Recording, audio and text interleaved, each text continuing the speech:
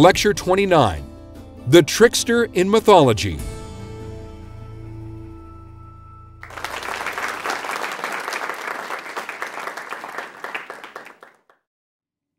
In our last lecture, we finished our unit on heroes. This time, we start a new unit on tricksters. Tricksters turn out to be nearly ubiquitous in world mythology, and despite the fact that they take different forms in different cultures, they have a lot in common. In this lecture, we would like to define the trickster and then treat one cycle about tricksters in a more extended way, and then end up by talking about some of the ways in which students and scholars have understood this really enigmatic figure. In order to define the trickster, let me start with a definition that comes from Erdos and Ortiz, a book on Native American tricksters. Their definition is specific to Native American tricksters, but it has a lot in common with others, as we'll see. They say, of all the characters in myths and legends told around the world through the centuries, courageous heroes, scary monsters, rapturous virgins, it's the trickster who provides the real spark in the action. Always hungry for another meal swiped from someone else's kitchen, always ready to lure someone else's wife into bed, always trying to get something for nothing, shifting shapes and even sex, getting caught in the act, ever scheming, never remorseful. That is, as they define him, a trickster is almost always an apparently low character who outwits the high and the mighty, but in the process he frequently overreaches himself and outwits himself, gets caught in his own traps. In literature, he shows up as such characters as Till Eulenspiegel in Germany or Reynard the Fox in France. In mythology, we'll encounter him as such characters as Hermes in Greek mythology, Enki in Sumerian mythology, or Loki in Norse mythology. In the old world, the trickster is usually a human figure, maybe even a god or a giant. But in the New World and Africa, the trickster is usually associated with an animal that can assume human form, or at least is associated with an animal in some way. Iktomi is Spider-Man. And there are also tricksters who are ravens, minks, hares, blue jays, and most especially coyote, the best known of the tricksters, I guess. Perhaps, as we've seen in earlier lectures, the reason why animals are so much more frequently tricksters in African and Native American mythology than other parts of the world is that these cultures may see a closer relationship between humans and nature, particularly a closer relationship between humans and animals than is true of the old world. The trickster is always male. Female tricksters are very rare, and he's always on the move. In an amazing number of cases, the trickster is the special protector of doorways, of crossroads, of boundary markers, of all those places where in and out, where we and they, where here and there meet. He's always a traveler, and he's almost always a messenger between heaven and earth and the underworld. And quite frequently, he also accompanies the souls to the land of the dead. The newly died people accompanies their souls into the underworld. And usually, because he lives on these edges, on these borders all the time, he usually messes up the boundaries between these places. Lewis Hyde, in a really good book called Trickster Makes This World, says this about the trickster. He says, all tricksters are on the road. They are lords of in-between. A trickster does not live near the hearth. He does not live in the halls of justice, the soldier's tent, the shaman's hut, the monastery. He passes through each of these when there is a moment of silence, and he enlivens each with mischief, but he is not their guiding spirit. He is the spirit of the doorway leading out, and of the crossroad at the edge of town, the one where a little market springs up. He is the spirit of the road at dusk, the one that runs from one town to another, and he belongs to neither. If we remember, in Greece, there were little statues of Hermes that were sometimes called herms that were used in Greece to mark doorways. And those little herms were perfect symbols for the trickster because they were placed in such a way that he's never in one room or the other, neither indoors nor out, but part of both, very often carrying the part of one into the other. And so offerings for tricksters are most frequently placed at crossroads, at that precise place where two roads meet. What motivates the trickster? our appetites, especially appetites for food and sex and mischief.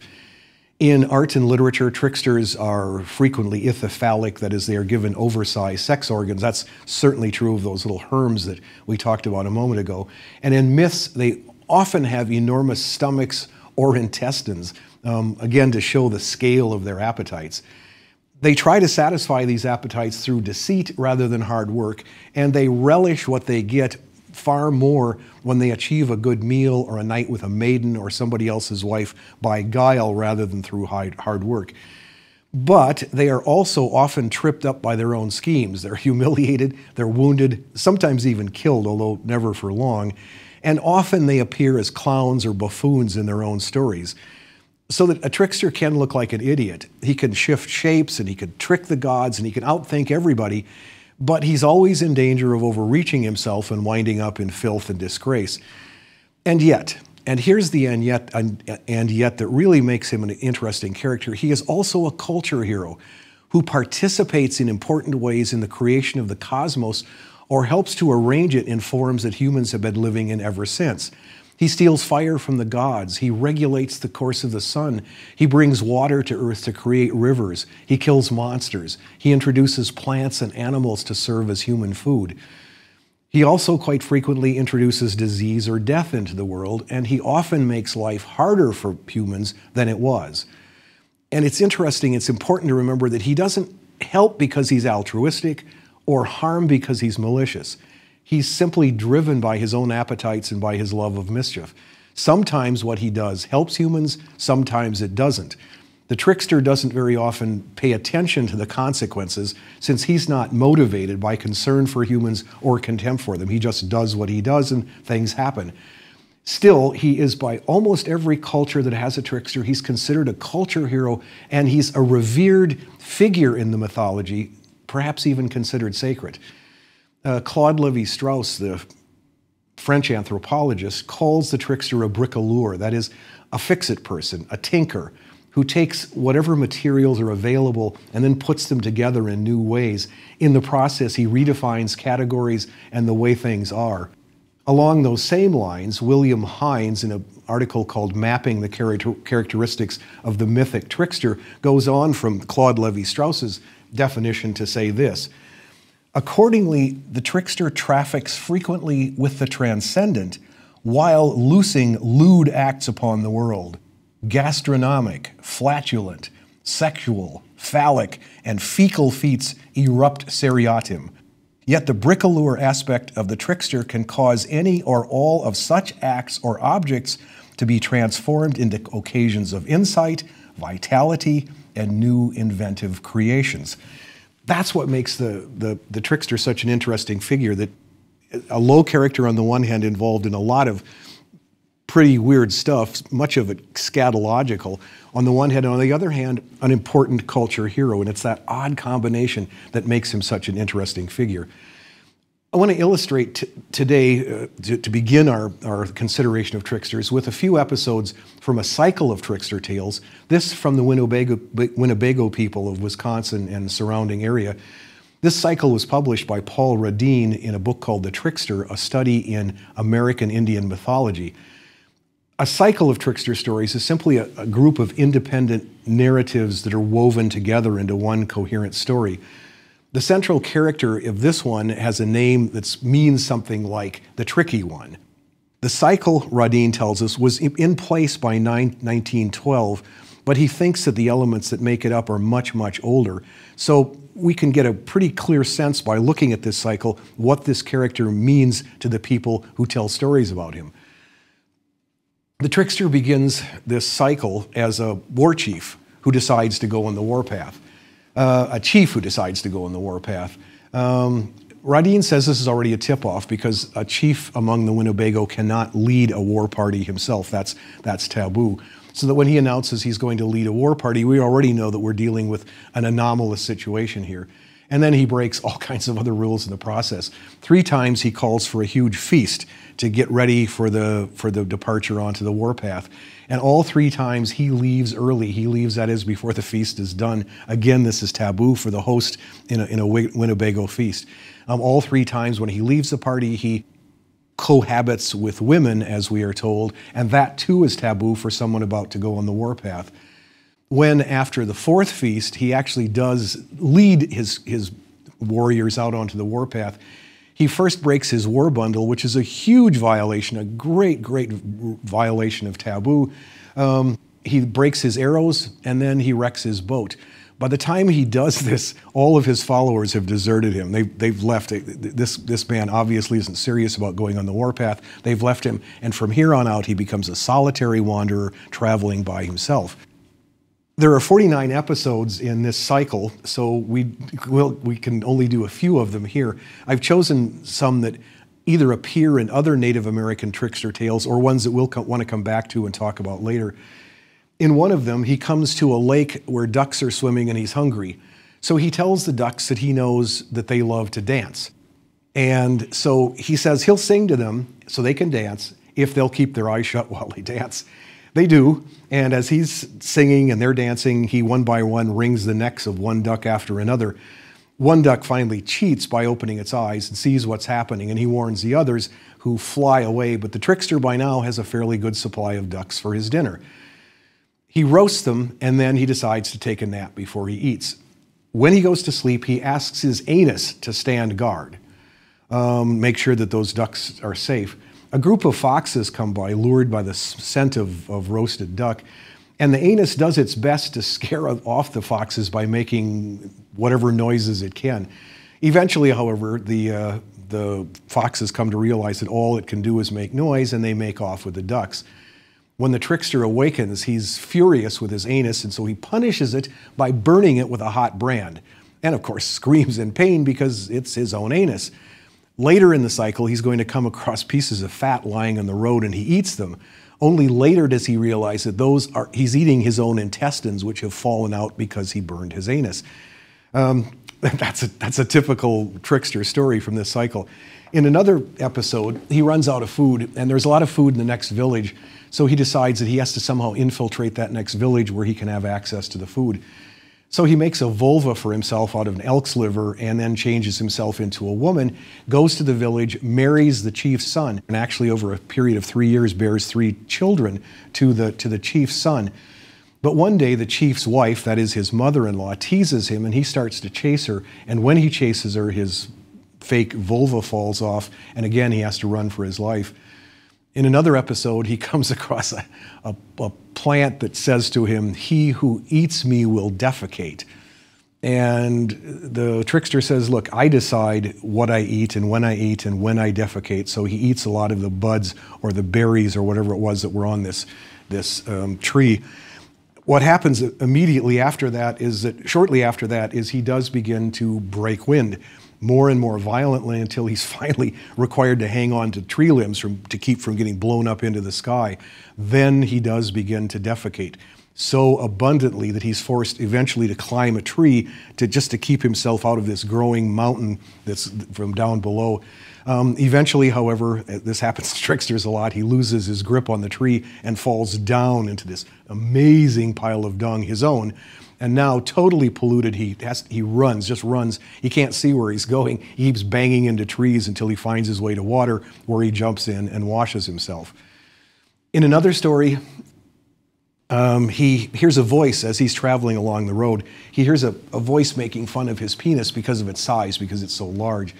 It is so large, in fact, that he carries it in a box on his back. He discovers that the voice belongs to a chipmunk, and so he starts to chase the chipmunk. The chipmunk runs into a hole in the tree, and then he sends his penis in after the chipmunk, who keeps chewing off bits of it until it gets down to what's now considered to be pretty much normal size. The trickster gathers up all of those pieces that the chipmunk has chewed off, and then he scatters them as he leaves, and every place where a piece of it falls, an edible plant grows up. A plant that later on can be used for human food. Finally, one last little episode. He begs dinner from a variety of other animals. He's always hungry, and he's always stopping at somebody's house for dinner. In one sequence, he goes to 3 different animals, to a muskrat, to a woodpecker, and a polecat, each of whom reluctantly allows the trickster to stay for dinner. And each time the animal, the woodpecker, the muskrat, the polecat, goes out and hunts, dinner in his own particular way. Every time the trickster then says, well, and thank you for feeding me, come back to my house tomorrow night and I'll feed you. But each time when the guest shows up, he tries to replicate his host from the night before's hunting method, and he fails. Each time, therefore, the guest himself has to go out and capture dinner. Each time the dinner gets provided, and every time the trickster tells his family that he's done the work of acquiring it, each time the guest has to provide not only his own dinner, but that of the trickster and his family as well. At the very end of the Winnebago cycle, this one, at the end of the 49 episodes, Trickster gives over his mischief and he travels down the Mississippi, in the process clearing the Mississippi of obstacles to travel, and then he leaves the earth, returning to heaven where he presumably came from in the first place, and at the end of this story, he's put in charge of the underworld. Well, that's only a tiny part of the cycle, but it gives you an idea of what kind of adventures the Trickster has. The question for us is, what do we do with stories like this? What can we make of them? What is the Trickster character in mythology all about? Radin, who himself collected and published this Winnebago cycle, has his own theory about what these stories are about, what they mean. He gives, in his introduction to this cycle, he gives a very Jungian reading. In fact, it is so Jungian that Carl Jung actually wrote an essay of introduction to this text in which he gives a slightly larger Jungian context for Radin's reading. For Radin, the cycle is a fable or a parable about the first half of life, in which an infantile character becomes a socially responsible being. In the first episodes, that is, the trickster who begins as war chief, I told you those episodes, he violates every important taboo of his people, suggesting, Radin says, that he is totally desocialized. He breaks all ties with other people in society. He has no ethical values at all.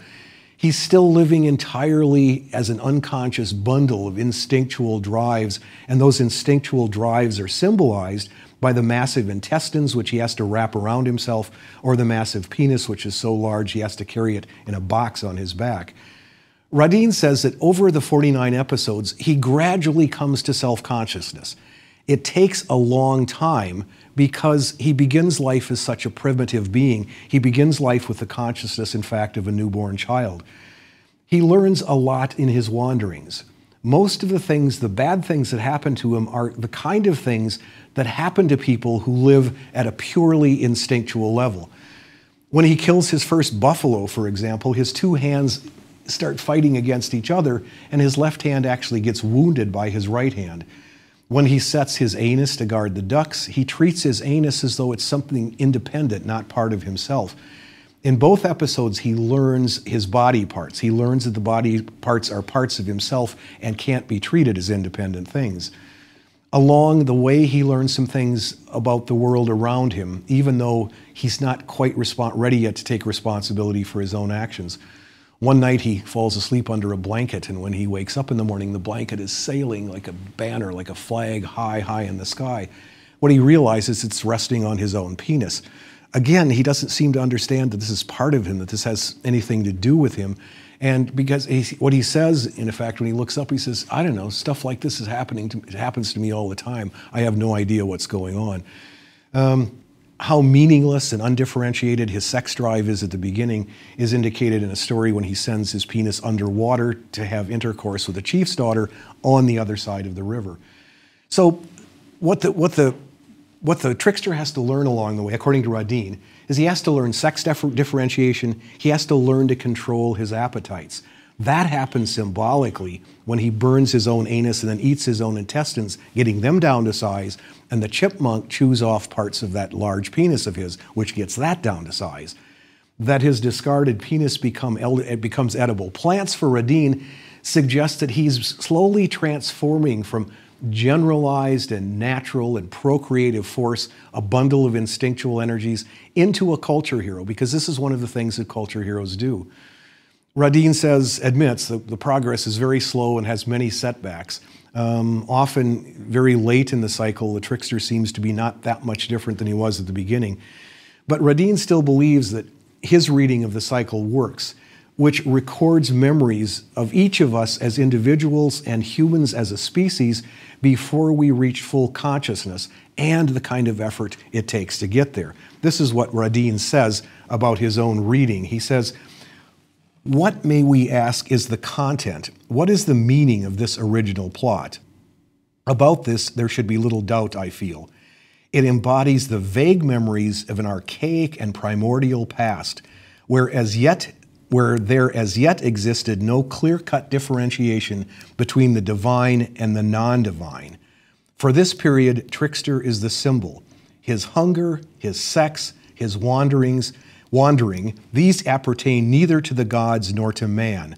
They belong to another realm, materially and spiritually, and this is why neither gods nor man knows precisely what to do with them." I like that definition particularly in that what he does is he also points out that in-between status of the trickster, which is something we've learned from Hyde and in an earlier quotation. Everyone admits Radin's importance in the study of the trickster, but not everybody agrees with his reading of the cycle or the meaning of the trickster in general. There are a lot of alternative readings, some of them really quite interesting. E. Evans Pritchard published a book called Zandi Trickster Stories from Africa, and his thesis is that these are not primitive stories at all, but they're relevant to every society here and now. As he says, the Azandi people tell these stories to their children. The trickster in these stories is a liar, a cheat, a lecher, a murderer. He's vain, he's greedy, he's ungrateful, he's a braggart. He's everything that parents try to train out of their children, and yet they tell these stories to their children with enthusiasm and without moralizing them. So Evans Pritchard says the reason for this is that no matter what he does, the trickster is always an endearing character. He's not malicious. He is simply whimsical, he's reckless, he's irresponsible, he's always eager to show off, and he's always willing to, this Evans Pritchard finds this particularly delightful, he's always willing to lose himself entirely in song and dance. Evans Pritchard says that he thinks there's something in this trickster character of a kind of combination of Don Quixote and Falstaff from Shakespeare's play and Charlie Chaplin's on-screen character, or even, he says, something of Toad Hall in Kenneth Grahame's Wind in the Willows. That combination, he says, is what allows Zandi parents to reach past the moralizing to welcome into their stories and give to their children this really puckish, engaging character. In other ways, Evans Pritchard said, the trickster does what many of us would still like to do ourselves. The trickster in his cycle of stories kills his father, he tries to kill his own wife and son, he has sex with his mother-in-law and maybe even with his own sister. He flouts every possible convention of a Zandi life. And what Evans Pritchard said is that what he's doing is he's expressing the infantile parts of ourselves that we have repressed, but we've never fully eliminated from our psyches. He said maybe what happens when we listen to and tell trickster stories is we're looking at ourselves in a distorting mirror, but a mirror that may not be as much distorted as we think it is. We may really, he says, be like that underneath whatever growing up and training we've achieved to keep all those antisocial impulses at bay. Each of us, he says, finds ourselves a little bit in the trickster. And here's what he says about this aspect of his thesis. What Touré is the name of the Azandi trickster, what Touré does is the opposite of all that is moral. And it is all of us who are Touré. He is really ourselves. Behind the image, convention bids us present in desire, in feeling, in imagination, and beneath the layer of consciousness, we act as Touré does. A student of Evans Pritchard named Brian Street, in an essay called The Trickster Theme, Winnebago and Azandi, in which he compares the trickster in Africa and the trickster in the Winnebago series, says that he thinks the purpose of the trickster is to manage just a brilliant, delicate balancing act between creativity and destructiveness.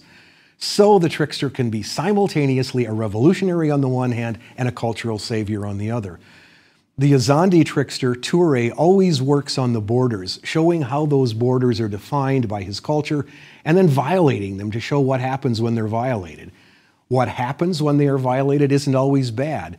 It can be good for a culture to have to redraw its boundaries. And we'll come back to this on our last lectures on tricksters because I think this is an important aspect of the trickster. The point is that the trickster always challenges all the assumptions of a culture, which isn't in itself a bad thing. Because tricksters always cause cultures to redefine themselves, and that's why a trickster can also be a culture hero. Claude Lévi-Strauss, the French anthropologist who we've mentioned before, says that he thinks a trickster is always a mediator between incompatible positions. Between, for example, the demand for sexual gratification on the one hand and the demands of the social order on the other. Michael Carroll takes off from Levi-Strauss's definition in an essay called The Trickster is Selfish, Buffoon, and Culture Hero. And he points out that, he takes this directly from Freud, that all human beings desire both immediate gratification on the one hand and the ordered structures of civilization on the other. But the two are always incompatible since one destroys the other. The trickster manages to combine incompatible desires by gratifying enormous appetites on the one hand and being a culture hero on the other. How does he manage? Well, tricksters are always solitary. They're always traveling outside the boundaries of civilized life, and they're always associated with nature and with animals. In the wilds, the trickster can indulge his appetites without threatening culture, but at the same time he does so, he's always moving those boundaries, and he's forcing civilization to redefine itself in terms of his activities. He can also create culture, and tricksters do this. He discovers fire. He teaches agriculture. He teaches boat building to his people. He allows us to have our cake and to eat it too, or not to have our cake, but to vicariously imagine that we do. Victor Turner, in a book called The Forest of Symbols, says that what he thinks the trickster does is he breaks down all categories and then intermingles them, creating new combinations and new anomalies. The trickster, Turner says, is like a court jester or a clown. He has a marginal status, but because of that status, remember, he's always between two rooms. He's always at the crossroads. He's always at the city gate, right on the edge between in and out.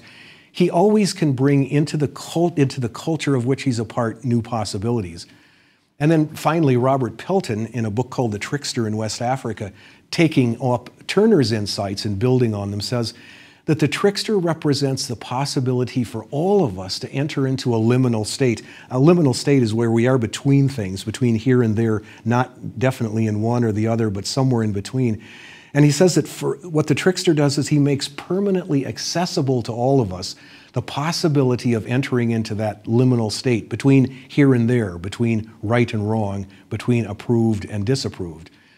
Pelton says that the trickster, as long as there are trickster stories around, the trickster always represents this liminal state. And what he says is about this, the trickster is a symbol of this liminal state and of its permanent accessibility as a source of recreative power. The trickster in this liminal state can break and invert cultural rules. He can mistreat guests. He can have sex with his mother-in-law or daughter-in-law.